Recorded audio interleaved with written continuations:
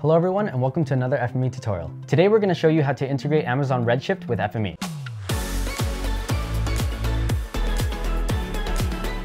We'll show you how easy it is to drag and drop your datasets into FME, transform it, and bring your data into Amazon's cloud data warehouse. Amazon Redshift is a fully managed data warehouse with automatic scaling and geo-replication capabilities, ideal for storing and analyzing petabytes of data with standard SQL. In this video, we'll be using two open datasets from the city of Vancouver. The first is a CSV listing of public street trees located throughout the city. The second is a shapefile that contains local area boundaries of over 20 neighborhoods in Vancouver.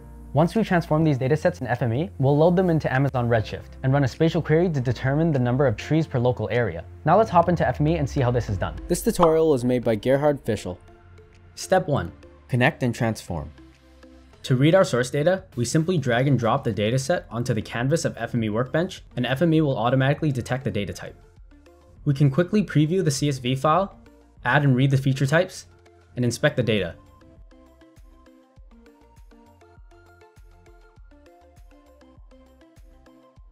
We can see that there's close to 150,000 rows. We can also see that the column representing the location of the trees holds a GeoJSON object for every tree with LL84 lat long coordinates. Next, we'll transform and prepare the CSV dataset. You can use the geometry replacer to transform the GeoJSON object into FME's internal geometry format. Connect your CSV file to the geometry replacer port. Open the parameters and select geom as the source and GeoJSON as the geometry encoding to transform the coordinates. At the same time, add the reprojector to set the coordinate system to LL84. This will allow us to visually preview this data. As you run the reprojector, you can see that there are over 22,000 features that weren't included as the geom attribute was missing.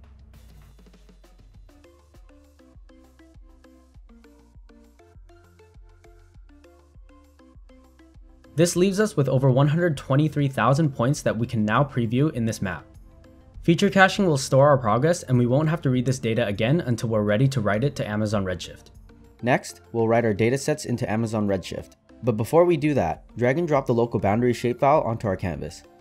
FME auto detects all geometry features in shapefiles, so we don't need to apply any further transformations in the next step. You can quickly inspect and preview the results in the map.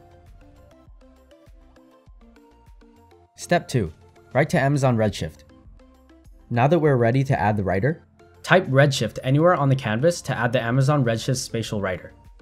Under Connection, add a new database connection and complete the required fields with your Amazon Redshift database credentials.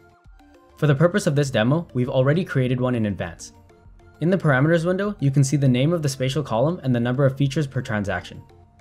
The coordinate system has been detected, and you can select the automatic option for the table definition.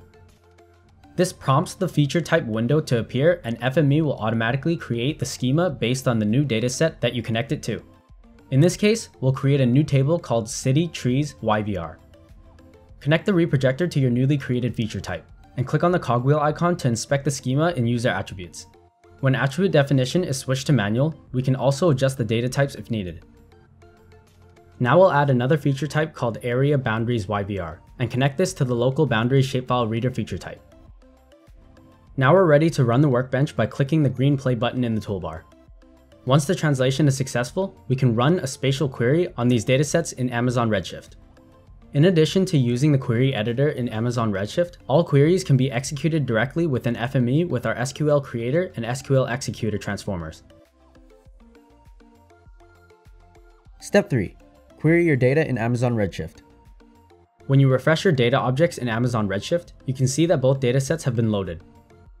Your spatial query now contains the name of the local area boundary and count of trees in the city, and the geometry of boundaries contain the geometry of the trees. We can now run this query. The results are displayed according to the number of trees grouped per local area. And that's it for this tutorial. To give this a try for yourself, you can download a template of this workspace on the FME Hub. The link to the Hub is in the description box below. If you'd like to see another example, this time using FME to transform an Excel file that contains public art listings in Vancouver, visit our community, and the link to that will also be in the description box below. Thanks for watching and see you in the next one.